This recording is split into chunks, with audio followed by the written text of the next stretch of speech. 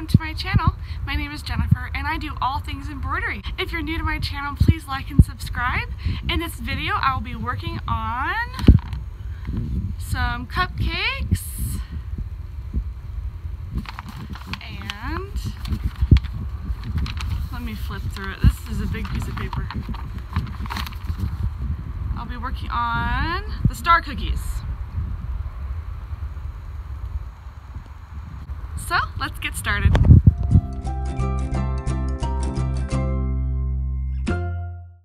Okay, so we're starting with the cupcake, and it has 5 layers on the front and 2 layers on the back.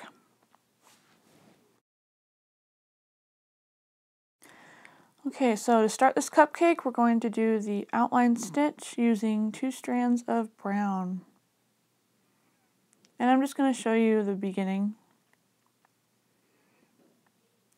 because sometimes it's a little hard to get started.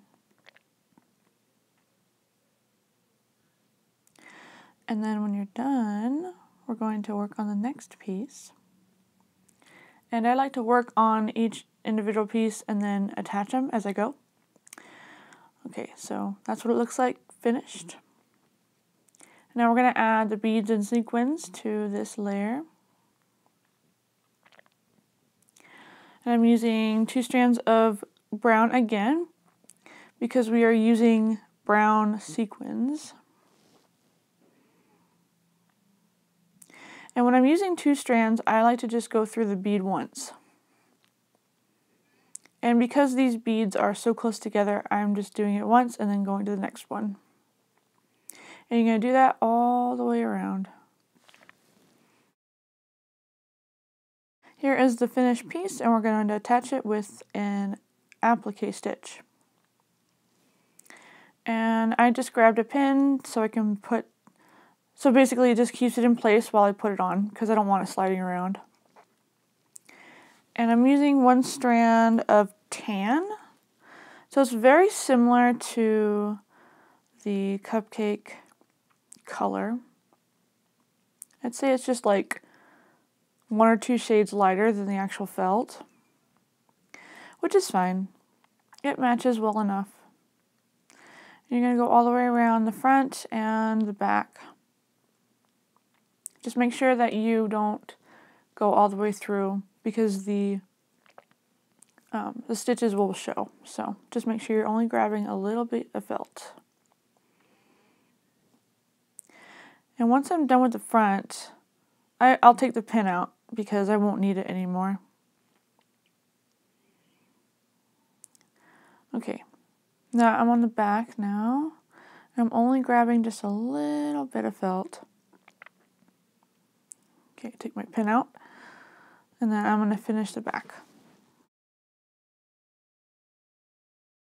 This is what our cupcake looks like so far. Now we're going to work on the pink felt, adding the sequins and beads to all 3 of these pieces, and we're going to add them separately. Okay, so I went ahead and did that off camera, and now I'm going to work on the white felt. Same thing, beads and sequins, and then applique.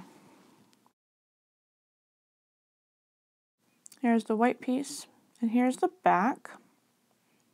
Now we're going to put those together. And I did use a pin, and I did notice that the bottom of the cupcake did not quite match up with the front. And that happens. Sometimes the stamp is not quite as perfect. So I like to match the colors, and then I stuff the bottom. And I use my fingers, and I kind of just push it around with my fingers. Because the opening is big enough to where I can just use my finger. I don't need a chopstick.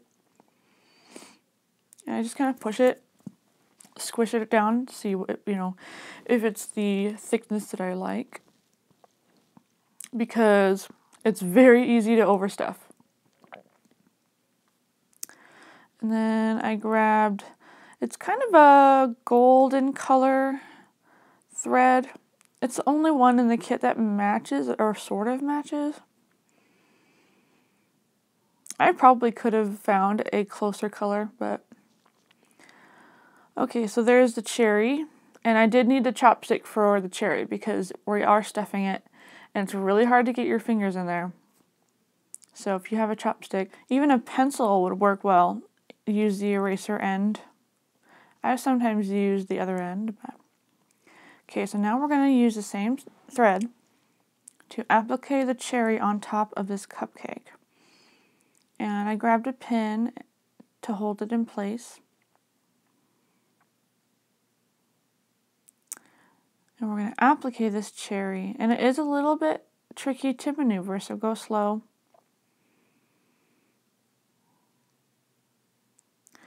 Hopefully it's in there. Okay, there we go. Oh, see? Even with the pin, you know, it comes out. But that's okay. I'll just fix it. And now I'm going through the back. I just make sure I grab just a little bit of the cherry. Make sure it doesn't, you know, move around too much. I get to the end and I'm like, you know, it's not quite as tight as I would like it to be. So sometimes you have to put in extra stitches even after you're done. I've had to do that a few times. There we go. Not too bad. I did end up putting a couple extra stitches in there because I'm just like, it's a little too loose for my taste here. That's better. Perfect. Okay, finished cupcake. Number 1. We're making 2 of these. Okay, so basic concept for both cupcakes. All right. So I'm going to show you the second cupcake. Okay, so the second cupcake has pink on the bottom and different colors. So there's also different, notice that there's different color sequins here too. That's specified in the actual instructions, so make sure you pay attention to that. But those are done, so let's work on the cookies. Okay, here's the 2 star cookies. These are actually fairly simple to put together. And the instructions have you go from biggest to smallest. I actually do the other way around. And I'll show you what I mean. Because it's so simple. Okay, so we're actually starting with the red first, the middle section. Putting on all the beads and sequins. And then we're going to go back and applique the felt piece. I like doing it this way so that the piece stays put and you don't have to hold the piece. The little red circle is really tiny and can be a little hard to keep in place. So I just use the beads to do that. That way you don't have to use a pin or anything.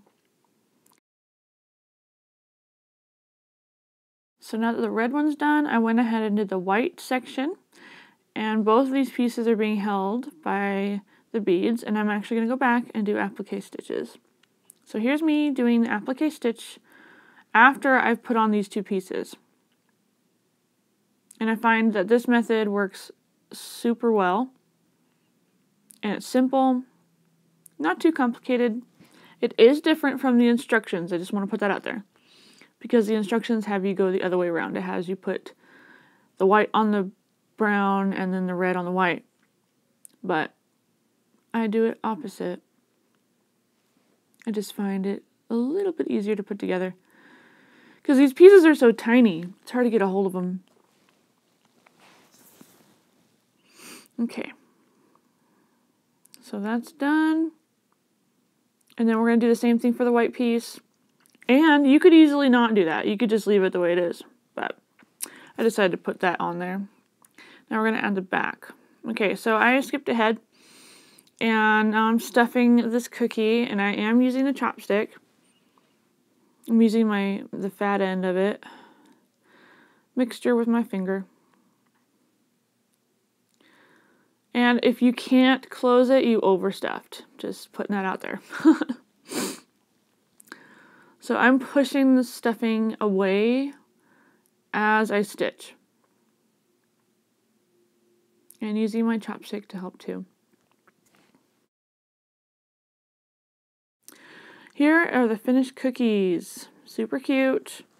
If you like this video, give it a thumbs up. It lets YouTube know that you like this video and that you want to see more, because I got tons on my channel.